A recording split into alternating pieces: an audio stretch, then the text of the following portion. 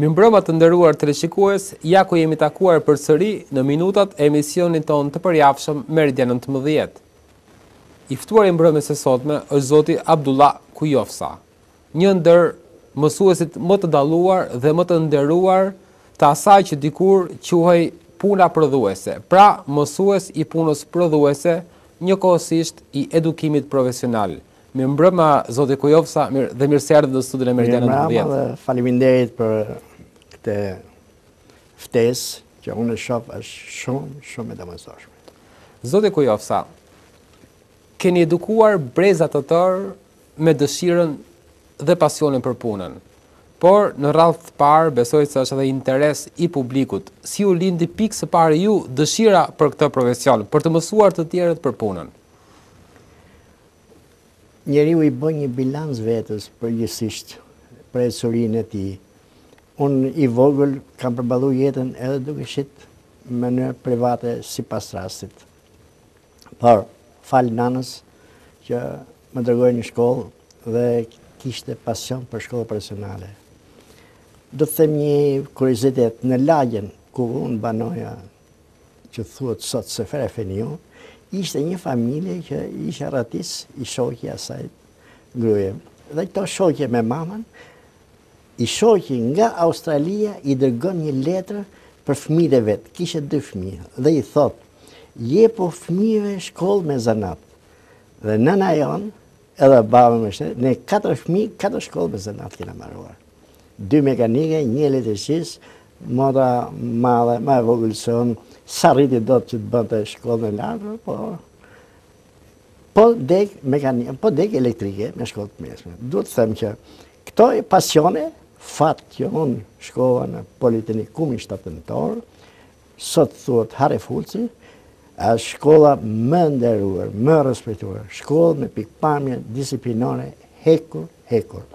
Qoftë në ushtrimet në shkollë, qoftë në konvikt, qoftë në aktivitetet të ndryshme, për gjithçka.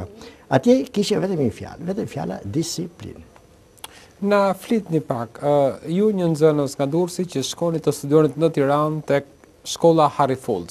Çfarë do thonte për ju të uleshit në bankat e asaj shkolle me mjaft emër? Kujtojmë, jemi një grup shokësh që kemi mbaruar atje dhe kur rrim kujtoj me nostalgji ato vitet e atëhershme. Edhe na vjen shumë keq, pa e marrë parasysh situatën tanishme, që ajo disiplinë që ishte atje në shkollë, po marrim konviktin, një sallë e madhe, mund të ishte 30 me 20, me bango, me tavolina të mëdha, hanim bukë e pastronim dhe pastaj studionim. Mbushur plot për plot, asnjë nuk guxonte të fliste. Po flas një aspekt të disiplinës. E para, e dyta, aspekti i disiplinës tjetër, që ngulitesh në shkollë. Ke parasysh shkollën e infrashme. Kur shkon në oficinë, drejtori i shkollës, drejtori i oficinës dilte para shkallëve të shkollës, imagjinoni shkollën e infrashme, dhe duhet të kapte çanga jo këtë dera, po duhet ishte i regjistruar atë që në 7-5. Kjo disiplinë e hekur që në moshën 14 vjeçare, klasë parë të shkollës mesme, udhëhiqesh deri në fund. Tjetër aspekt i disiplinës. Ne kemi shkuar me pa opera në ato vite nga Politehnikumi tek opera poshtë, në rjesht asnjëri nuk lëvizte. Sepse ishte rregulli, pra shkolla Politehnikum Shtatënor, sot Harefulci, ishte personifikimi i fjalës disiplinë. Pa disiplinë nuk ka sukses, pa disiplinë nuk ka jetë gjatësi. Sepse po marrim rastin që nuk mund të fillosh punën pa mësuar fillimisht rregullat e sigurimit teknik të çdo lloj procesi pune që ishte aty, dhe tjetra pa u veshur me përparse pune, me kapuç, sido që t'ishe. Nuk fillon dhe puna. Edhe më vjen shumë keq kur dal shof, qoftë në ambjente që punojnë jashtë, punon me gur fleksibël, pa mbrojtëse, pa gjithçka. Aq më tepër në pajisjet elektrike. Me korrentin, njerëzit duhet të besojnë që vetëm një herë gabohet. Me korrentin nuk është si puna atij që po marr një notë 7-8. aty vetëm nota 10. Që do të thotë, duhet të kesh të thara, duhet të kesh me doreza, t'jesh mbi pajisje ngritëse, jo me lagështirë. Është e papranueshme gjithë këto aksidente që ndodhin, shkon fëmia i pa veshur me këpucë, prek frigoriferin ose sobe me korrent. Jo vetëm fëmia, pa edhe të mëdhenjt. Me vjen jashtëzakonisht keq që në korrent. Me korrentin ai nuk ka shenjë, nuk ka sinjal, nuk ka drejtëhije fare, asgjë gjë. Ai është ashtu. Po marrim rase mund të kaput tela, karate, mund të jenë ndryshe fazat. Kur të kujtosh korrentin, do të kujtosh larg qoftë vdekjen. Pra, përfundimisht, pa disiplinë nuk ka gjë. Këto element, shkolla, politikumin, shtatë ndorë, i kishën në të gjitha aspektet. Ne që kemi marruar ai brez, të dhëmë, unë jam brez i hershëm, po akoma dhe të tjera, ishte të konsoliduar.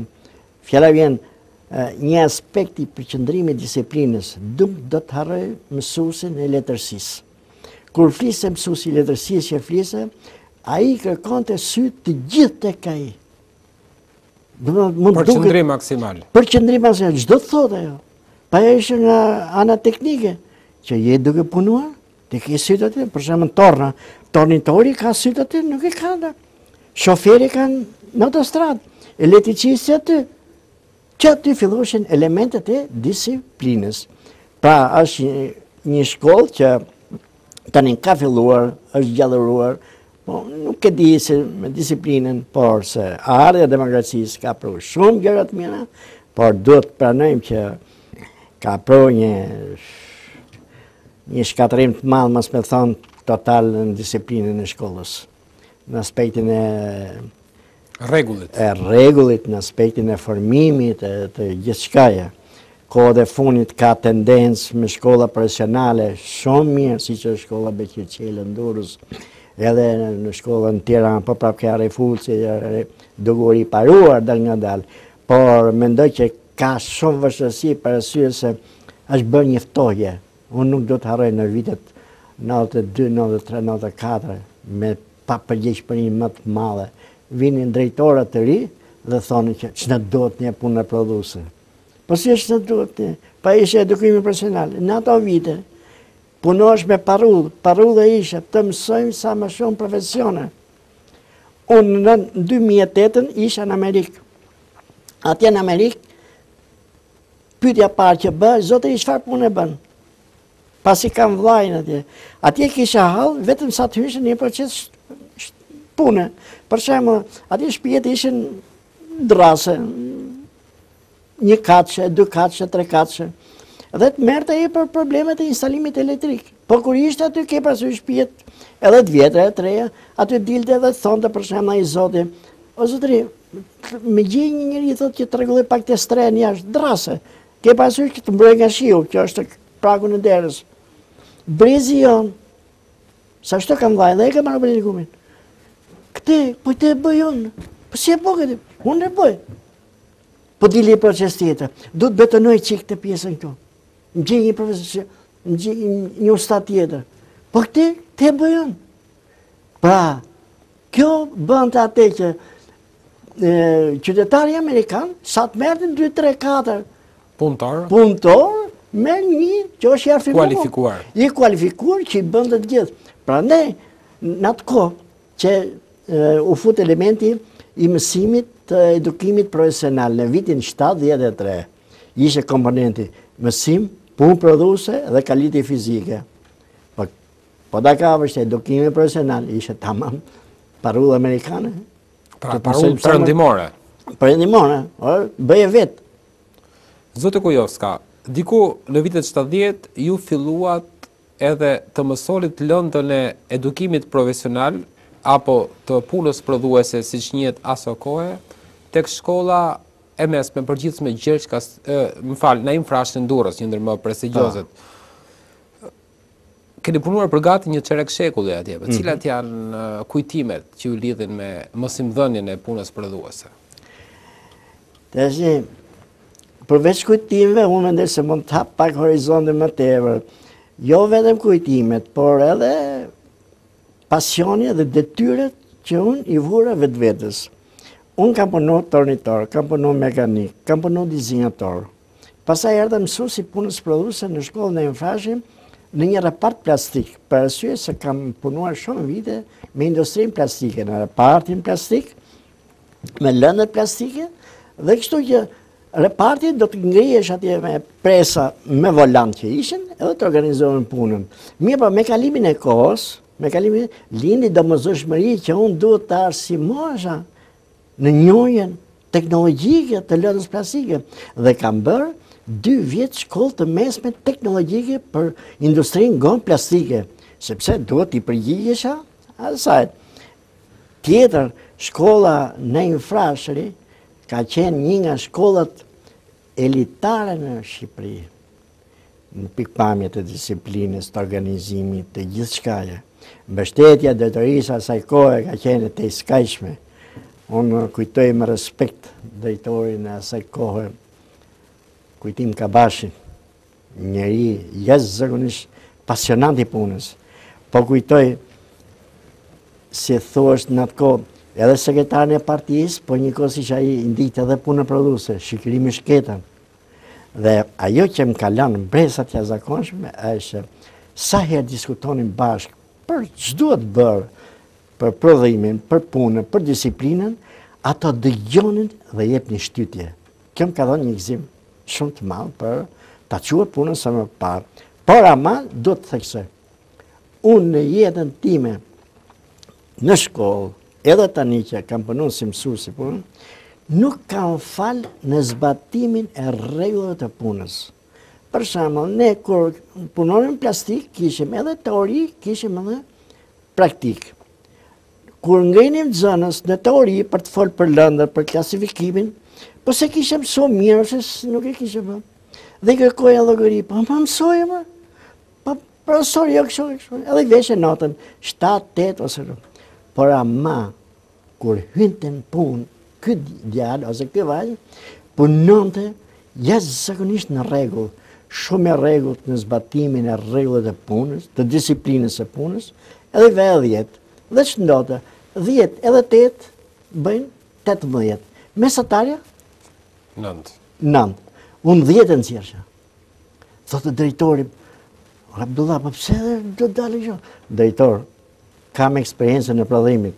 Këti po I le punë në dorë, po I le makineri, po I le ndën parë, ti le çfarë do, ky punon me përgjegjësi jashtëzakonisht madhe, e zbaton shumë mirë rregullin e punës, ky nuk prek gjëra me dorë të lagura, ky nuk punon me këmbë pa kamalec ose pa gomë, me këtë nuk e nësa landën e mësë sot se mësë nesër. Kështu që në të pikpamje nuk e pa. Kemi pas raste që edhe mungoshin. Kur mungonin, ose kur nuk zbatonin të rregulla, nuk ishin 90. Ka pas raste që e kanë prish rregullsinë e vetë që kanë pas, për shembull që kanë qenë me nota shumë të mira. A kishte vlerë nota e punës prodhuese? Po sirë. Ndikonte tek mesatarja? Po sirë, si nuk ndikonte. Pa e ka qenë... Na thuaj ndonjë rast. Si gjithëve, po ishe baza, po çfarë them, unë më them vetëm kaq. Ishte barazë me notën e matematikës, me notën e filozofisë. Po mu vjen keq, unë po të them diçka që gjatë kësaj periudhe unë kam pas një rast që një nxënës mungonte. Pa ai që mungonte, nuk mund të perte notën 10, siç mund të perte. Pa ai kishte gjithë lëndë të tjera 10. Kto mori 8, nuk boli medalje ari se pa dalë tu direkt. Nuk ka muzikë. Ai që është I mirë, është I mirë. Rivjen rregull. Të mësosh edukatën e punës është baza. Tani kur isha, kam punuar një vit ke shkolla e re e Knetës. Dom Nikol Kaçorri. Më vjen jashtëzakonisht keq për atë, sepse është një komunitet shumë I urtë, shumë dashamirës, po ka nevojë për mbështetje. Kur kam hyrë atje në fillim, duke I folë që të mësojmë, të zbatojmë rregullat e punës, të punojmë me disiplinë teknike, ato qeshtin. Po unë nuk përzitesha, pse nuk e kuptoshin. Fjala teknikë nuk do thotë vendosim tullën ose të kapim pincën. Teknika është rregull. Puno me teknikë, thotë. Po teknikën e përdor dhe futbollisti. Që çdo thotë, çfarë ka thënë trajneri? Se dalë me qenë si edhe Gjerman. Pse fiton Gjerman? E thënë ata. Për disiplinën. Disiplina, optimizmi qetësia madhe. Nuk isha aty. Aty u tha që ti do të lush këtu dhe mos lëviz. Mamatiku, tu lujti. Edhe kështu që nuk ka. Brezi i ri, a shfaqte interes për lëndën e edukimit profesional, zoti Abdullah? Në ato vite? Në ato vite, po si, ishe një sistem tepër organizuar, pavarësisht se dikush tash e kërkon tash, natyrisht tani ka ardhur kohë që edhe të fuqizohet. Po kishe organizim, kishe disiplinë, edhe kishe edhe pasion për të punuar. Po nuk ishe rrugë tjera, mos shiko tani që hynë syn. Fjala vjen, nëse do mungon të i bësh problem. Po themi rast. Një vajzë erdhi, punoshim në turnin e dytë. Një vajzë erdhi aty dhe tha, profesor tha, unë kam javë do t'iki. Do të thonë, më paraqit mua që unë t'i jepja leje dhe jo t'ikte. Unë s'ja bleje, thashën. Ajo ikun telefon mësusën, sërë më shkolla jo. Sepse kishe disiplinë, a ke qenë shkollë? Po. Nuk ka si sot që ndodhe gjëra nga më t'ja zakonshme. Megjithatë, zoti Kujofsa, ju keni dhënë mësim në vitet 70-80, kur veç një rrjeti mjaft profesional mësimdhënie të edukimit profesional, siç ishit juve dhe kolegët të tjerë të nderuar, ka patur edhe uzina apo fabrika. Në atë kohë Durrësi kishte një kantier detar në këmbë, kishte ndërmarrjen e plastikës, kishte ish uzinën mekanike bujqësore dhe një pafundësi ndërmarrjes të tjera. Pra, nga përgatitja teorike, dilej tek praktika. Sot si ndjeni kur ky Durrës, dikur një kryeqendër industriale e Shqipërisë, nuk ka më kantierin detar, ka një sektor peshkimi që po shkon drejt rënimit, hekurudhën e ka në degradim të plot dhe shumë ndërmarrje që dikur ishin krenaria jonë kombëtare. Po jo vetëm aq, po marrim si ndërmarrje, ishin shumë të organizuara në ato. Pra, nga bankët e shkollës dilej në prodhim dhe ne në vitin e 4 i dërgonim nxënësit për praktik. Stazhe. Në uzinë plastikës. Ose në UMB, ose në Sharak. Që bëshën praktik. Dhe ne shkonim i kontrollonim vazhdimisht. Shkonim mas orës 12, i kontrollonim si punojnë. Ata punojshin shumë mirë, sepse ishe kujdesi, ishe interesi. Kujdesi, interesi. Nuk ishe forma që të bësh, largohesh, ose veprime tjera me lek, do të ishe tepër të ralla. Ta kanë bërë një dam shumë të madh, erdhi vetë sistemi, se nuk po hyjmë në analizë, po ne ju jeni brezi, nuk i marrim mend, po kur mendojmë ato fabrika, ato zire që kanë shkuar për skrap, të dridhët mishi, është një krim i jashtëzakonshëm, mirë po këtë ç'ndodhi, e ç'edukoi njeriu. I hoqi dëshirën për punë. I hoqi dëshirën për punë. Ndërsa tani po konstatoj që po ka tendenca nga ministria e arsimit, sidomos po ndjek me vëmendje kohët e fundit, do të thonë tash këto 2 vjet, që po kanë tendencë që të vënë gurë të themelit në disiplinën dhe arsimimin e gjithanshëm, sidomos profesional. Nuk ka gjë për profesion. Çdo të profesion. Profesion është edhe dentisti, profesion është edhe infermierja, profesion është edhe mekaniku, edhe gjë. Ai që punon kompjuter, do të jetë profesionist. Nuk do të thotë që di mirë se kish. Kuptoj, po jetojmë në kohë të çuditshme ku 50% duan të bëhen jurista, ndërsa pjesa tjetër mjek, inxhinier, ndërsa tornitor, mjeshtrat punës, mekanik, vështirë se do të bëhet njëri, apo jo. Nuk ka treg pune, apo mungon dëshira për t'u instruktuar në këto dek? Ja, këto mungon dëshira. Për arsye se në qoftë se do të menosh, shkon në shtëpi, nuk ka bërë gjë, ata që kanë nëna, motra ose gruaja, edhe nuk gjë gjë dhe tjerë i pa hangër, është të mërshme. Çdo të thotë që.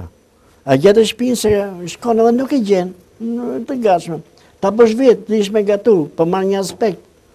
Po fjala vjen ka ra një dras, ose do të bësh një patinim të vogël. Pse të pesësh ti ustajin, ta bësh vetë. Po do të lirosh bombrën e gazit. Pse të pesësh ti, duhet vetë. Duhet futen elementet e edukimit profesional. Këto do t'i bëj vetë. Ajo që me rrezik, a di të kuptoj që kjo me rrezik, mos ta prekim ato. Siç është korrenti, siç është gazi.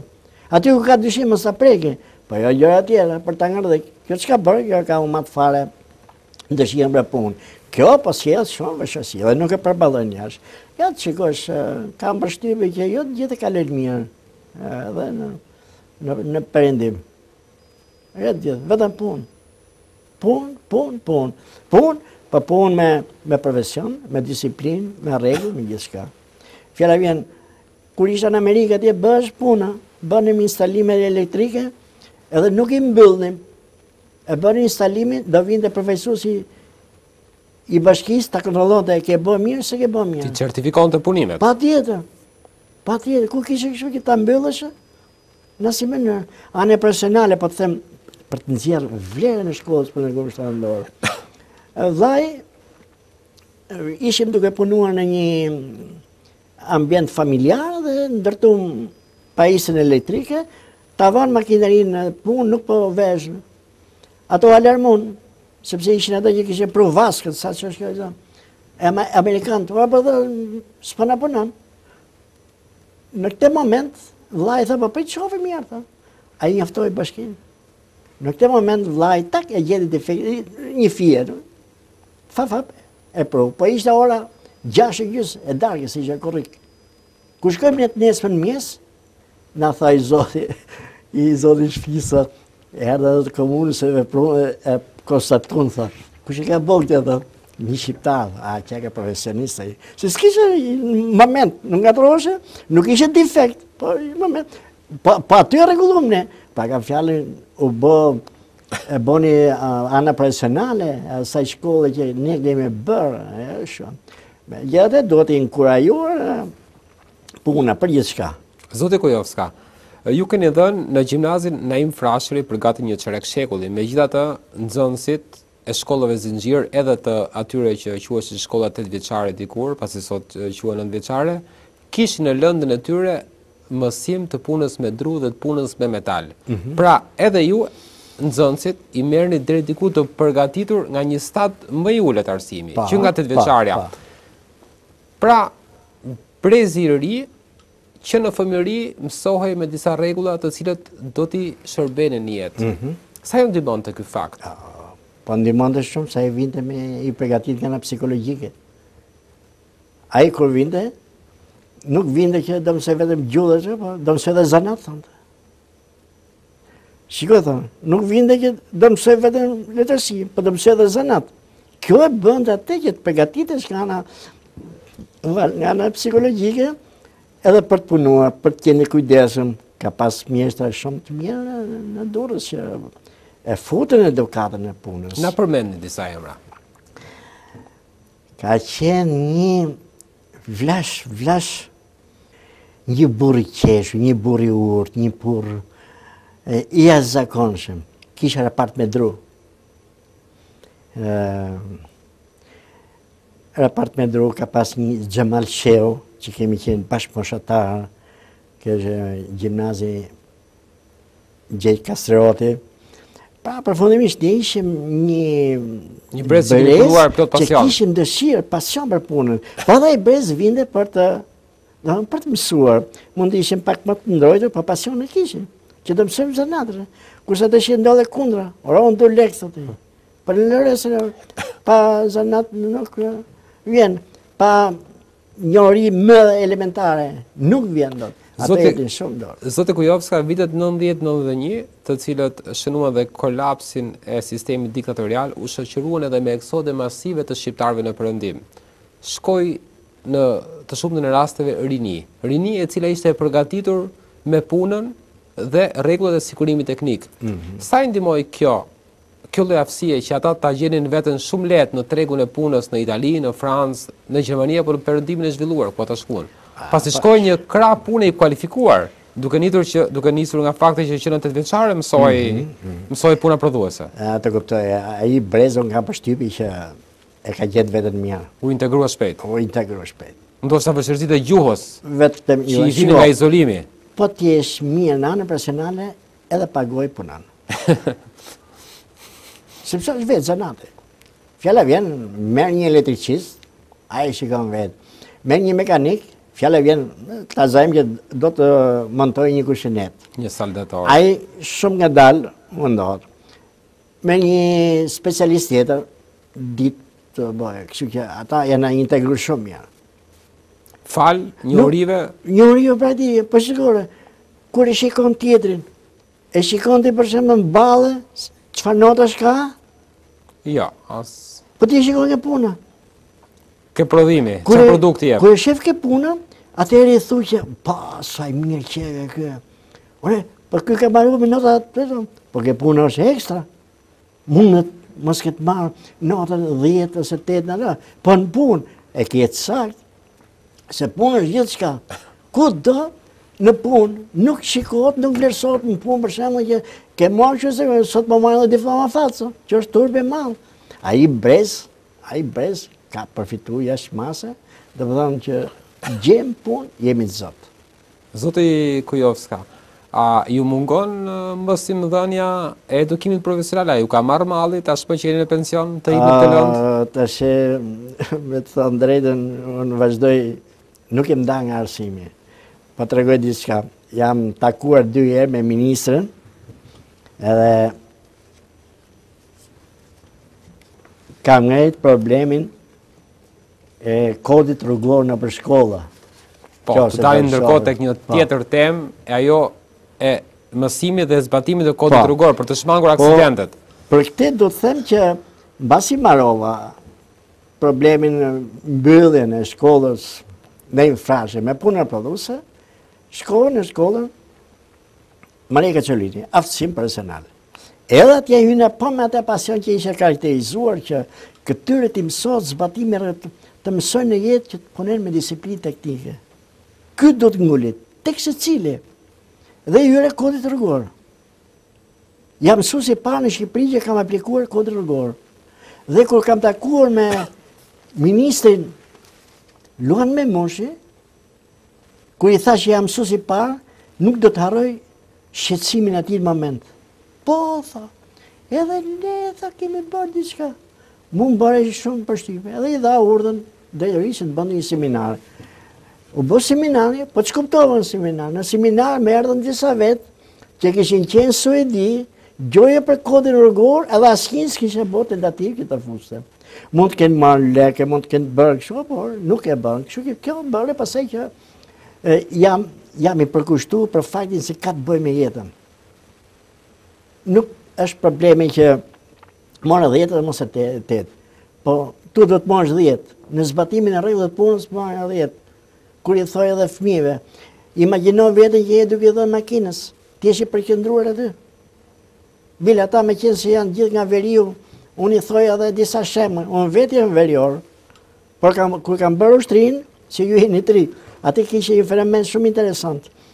Ishe pasion i jashtëzakonshëm, një kuksian, ose i tropoj, sa atje kam bërë ushtrinë, e kishe më pasion të marrë një patent vetëm zbesin Tiranë.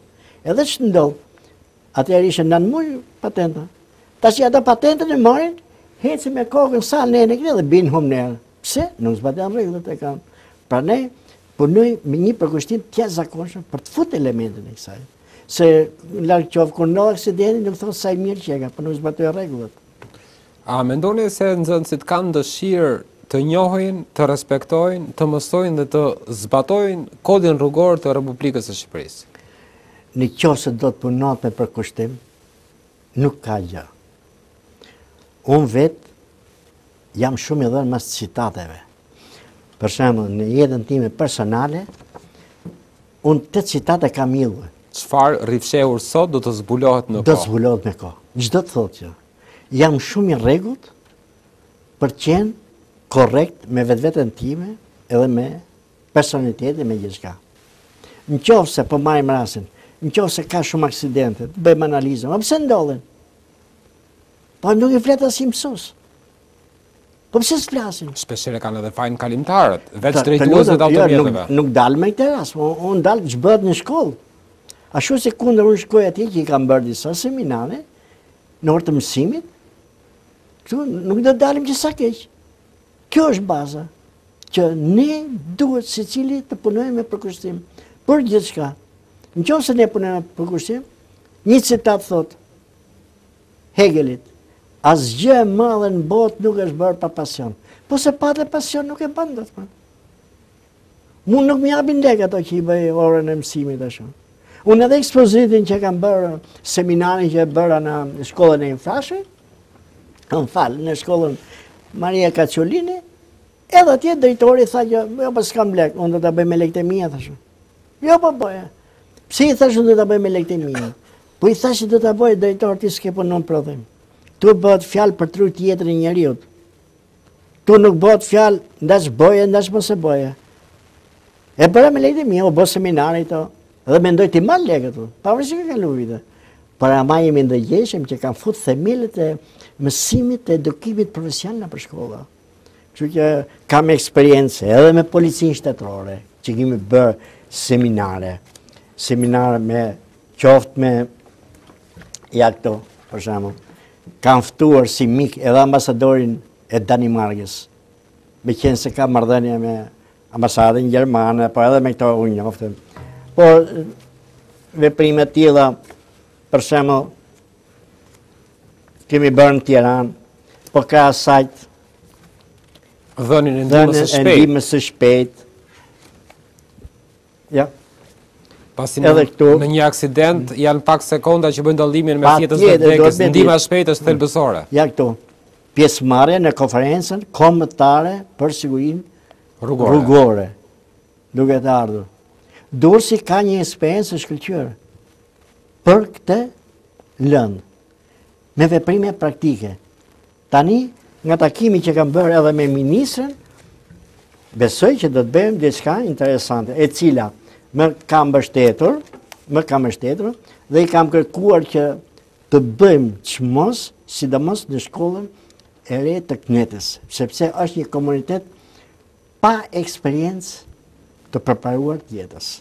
Ato ka nevojë një mod. Ambienti i shkollës është shumë i bukur, më ka dhënë fjalën që do ta ndihmojmë. Bile, unë ka përshtypje tepër pozitive për të ministrën. Një vajzë shumë e zgjuar, shumë pasionante, të dëgjon me vëmendje. Nesër do të kemi një takim me zëvendës ministrën. E kam fjalën që, ja, edhe kjo për shembull, kjo fotografia. Edhe një. Më mirë të parandalosh se sa të mjekosh. Pra për ndihmën e parë apo sigurinë në rrugë dhe në punë. Po ju them edhe një kuriozitet tjetër. E kisha vënë këtu për disa ditë në korridorin e shkollës Maria Kaciolini, edhe gjë tjetër. Kujdes, vdekja është aty. Kur shkoj mas 2 ditësh unë, e kishe heq një nga to. Drejtori mësuesi nuk e di. Pse na fut fjalën vdekje. Po unë kisha marrë nga eksperiencë suedeze. Kur suedezët edukojnë me fjalë tilla, unë se vura vetët e. Me fjalë që godasin, me citate që godasin në mënyrë që të rritet shkalla e përgjegjshmërisë. Dhe kjo dihet asimilohet. Patjetër. Tjetër, në Amerikë, po dal prapë në Amerikë. Gjatë rrugës ka skena, figura të tmerrshme. Karambolesh, vrasje për plasje. Po pse i kanë vonë ata? Që kur ta shohësh të drejt, të reflektosh atë hezër gëndal, jo të hikesh ashtu. Nuk ka njerëzore, ajo për të përfinuar, kur e bëjnë amerikanët. Që të rritet shkalla ndërgjegjësimit. Patjetër. Jo se na futet një fjalë vdekje. Po, domethënë, nuk e kemi nivelin e atë. Unë flas me pasion, thash dhe herë, unë kam punuar prodhime, e di rrezikun. Që kudo, sot ka nevojë nga ana profesionale të ndihmoni, është masë. Njerëzit, shkolla, fëmijët, kushdo. Zoti Kujofsa, jetojmë në shekullin e 21, kur të gjithë rinë ka një tablet, një smartphone, apo ndonjë dispozitiv tjetër elektronik. A mendoni se është vështirë të ngulitet përsëri ajo dashuri për çekiçin, për morsetën, për tornën, për sharrën e hekurit apo sharrën e drurit, pasi jetojmë në kohë tjetër dhe në një realitet tjetër? Shiko, sot ka përparuar teknologjia e prodhimit të veglave të punës. Janë bën më të përsosura. Kompjuterizuara. Ashtu. Por vetëm një gjësen. Pasioni për punën nuk zhduket. Pasioni shtohet. Dhe ai duhet nga secili të zgjerohet. Për shembull, unë di të bëj këtë, e bëj atë. Mos të vlerësoj asnjë gjë, po marrim rastin që thatë jo të kompjuterizuara. Po ja për shembull nuk erdhi korrenti, po ja pse një defekt. Po ta bësh me dorë. A di, po jo s'kam punu. E po rri pa gjatë. Zoti Abdullah, Durrësi me traditë madhe në transportin detar, hekurëdhor, të ndërtimit anijeve, si e gjikoni ju ardhmërinë e këtij qyteti për sa i përket industrisë dhe tregut punës, si një profesionist i kësaj fushë? Tani e bërë një pyetje që në fakt më duket për vete me dhënë përgjigje. Thjesht gjykimi juaj, si mësues për shumë vite që edukimit profesional. Mendoj që në Durrës veçanërisht është bërë një dam kolosal në shkatrimin e flotës peshkimit. Po porti detar natyrisht është edhe rregulluar e paruar, po peshkimit është e pafalshme, se si do jetë mund të modernizosh pa anije peshkimi, nuk ka, kjo ka sjell ato anomalitë që edhe punen me rrezike, ja si që ky rast i fundit tani. Po krahas asaj, në ato vite kishte shkollë për peshkim, për industrinë e peshkimit. Kjo ka bërë që të frenohet. Por megjithatë, meqense do mendoj që Durrësit i duhet të zhvilloj shumë shkollimin e kulturës tregtare. Sepse po të shohësh, Durrësi ka një perspektivë shkëlqyer në pikpamjen e menaxhimit të turizmit të plazhit. Unë tani së shpejti po përgatitem për të bërë një, si thosh, sondazh që të rikujtojmë ato vitet 56, 57, 58 që këtu kanë ardhur gjerman, sindikalista. Dhe duhet të rillëroj ato kujtimet të atëhershme. Patën nëse do vinë Durrës, pa ka një nivel cilësor në shërbim, që lokalet, ku do që t'jenë, kërkohet nivel më i lartë. Po përse për këtë industrisë mekanike që zotron të dikur Durrësi, apo atë të ndërtimit anijeve, a mendoni se mund të rigjallërohet një ditë? Nuk kemi nga parimi që kurse specialist kemi patur një traditë shkëlqyer mjeshtrash. Kjo lloj zejtarie. Apo mendoni se shiko, tani po ta kapin te pikpamje, fjala vjen shkolla Beqelçela, nxjerr kuadra me cilësi. Shkolla, ose edhe në shkollë tjetër për prap, ose Arre Fulci që është tani, nuk e kam pa nga afër. Pra jeni optimist se një ditë të kuadrët e reja mund të bëjnë diçka për të ardhmen në zhvillimin e vendit. Patjetër. Po mos harro se ato që punojnë në shkolla Beqelçela, ata kanë thirrë kulturë zvicerane. Janë të lidhur me perëndimin. Po jo kanë thirrë tamam kulturë. Si thot, do me njoft tjetër shikoj si ku është. Ashtu si ku në vëremë ne për shembull kur na vinë djemë tanë, njerëzit tanë nga jashtë, flasin më pak, më të kujdesshëm, më të kulturuar. Punojnë më shumë. Patjetër. Po jo, ti shikoj vetëm në aspektin kulturor të folurit, janë më të pasur, nuk flasin shumë vend për vend. Nuk pinë ndohan, mos shikoj këtu që është bërë si mod, po. Zoti Kujofsa, po mbërrim në minutat e fundit të emisionit tonë Meridian 19. Cili është mesazhi që ju doni t'i jepni rinisë? Apo çdo njëri tjetër që po na dëgjon në këtë moment? Amerikanët kanë një shprehje.